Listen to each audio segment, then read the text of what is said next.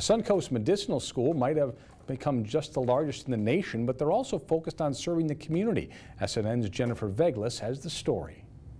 Lake Erie College of Osteopathic Medicine welcomed 536 new medical students across their 3 campuses Friday morning.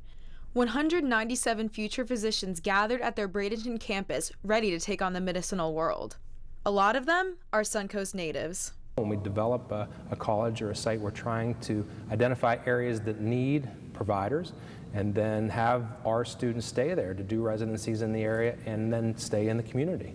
Dr. Mark Kaufman believes empathy should play a big role in medical care. In a community and you see the impact of what's around you, you know what you need to do for that community, and that's why you're so driven and have the passion to help the community that you came from.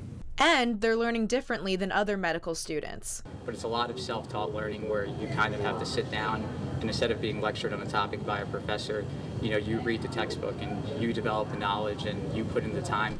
Pair that with group problem-based learning and you have a recipe for an outstanding education. It's been a great choice.